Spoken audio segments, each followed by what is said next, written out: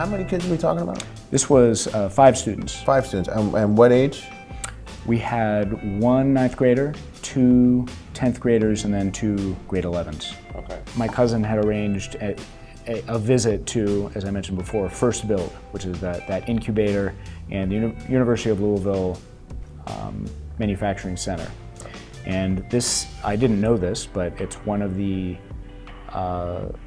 premier additive manufacturing, 3D printing essentially, centers in the country. And there we have the head of the center, who my cousin just happened to run into when he was walking by, who gave us a personal tour of both facilities. And that was our morning.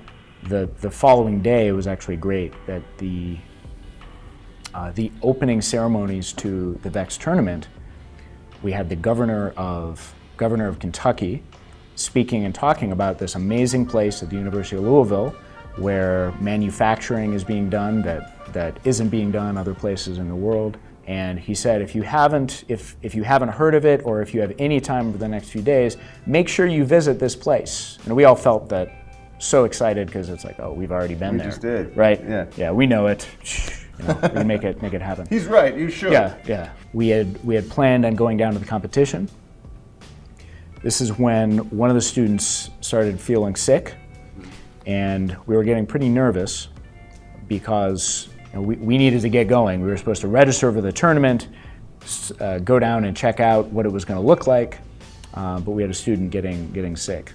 My cousin came over and spent time with the student as he was sleeping and trying to recover, getting better. That made it possible for us to go down and check out the competition and sort of see what it was all about. And then you guys must be jet lagged too. We were right? jet lagged too. Yep, we were exhausted. It takes me a good week usually every time I go back to the state. And we knew that we were not going to get past jet lag. We knew that. So there wasn't. We were only there for a few days. You know, I mean, and I don't get me wrong. I don't mean to diminish the significance of what you guys were doing, but normally speaking, when you're dealing with like engineering and robotics projects, jet lag is not something you want to have to concern yourself with. That's right. I knew that there were lots of elements of this that I could not really plan for, that I knew we were going to have some adventures, and that's part of the modeling process as a teacher. Like, I wanted students to see that if things happen, it's okay. Yeah. You plan ahead as best as you can, you make arrangements. And so the issue that we ran into was that we were disconnected from the internet at the convention center. The only way that I could call a cab, imagine this, was going to the security place and saying, can you use the landline phone to call a company that maybe you know? And the woman actually looked up the company off of a piece of paper. This was not at all an electronic transaction. This was all as if we were in a time warp back to before smartphones and everything. And it took us about an hour to get back. Just to get back. Just to get back. And so my cousin, who was incredibly patient, but understandably a little annoyed that he had to just sit there. With the he was sitting there, the student sitting outside. You know, he has a 2.5-year-old daughter, so he was keeping his distance. So I got back. His phone had gone dead, so even if I had tried to call him, it wouldn't have worked. So it was this great moment where we get... I love how technology is failing you at every turn. Absolutely, at a robotics turn. Yeah. Fast forward to the morning. I, of course, wanted to see how the student was doing. I went out.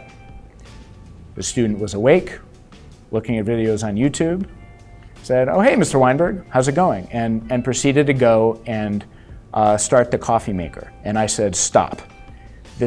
Stop. You've been sick for at least 18 hours. The first thing that you're going to start your day off is not a cup of coffee. Let's slow down. Right. Let me tell, how are you feeling? Yeah, also get away from all the dishes. Right. Don't touch the coffee maker. We got into our Uber with our robot. Gets a lot of attention from the driver. Actually, I think every single one asked lots of questions. Went to the convention center and saw just, again, row after row of teams with competitive robots. And I'm realizing, wow, this is a really special place for this group of students to be, because they can see these are the students that you don't necessarily see a lot of in a school of 1,000 or a high school of just over 300.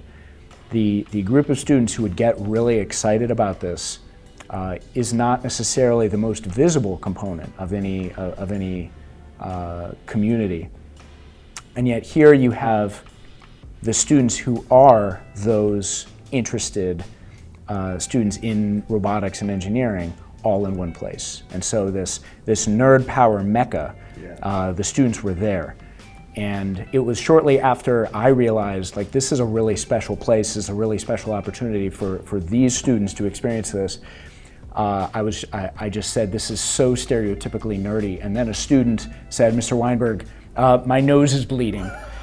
and it was like this perfect moment where I said, this is perfect. This is an amazing opportunity that I can't even believe for a moment I was thinking might not be worth the effort and all the time it went into planning it.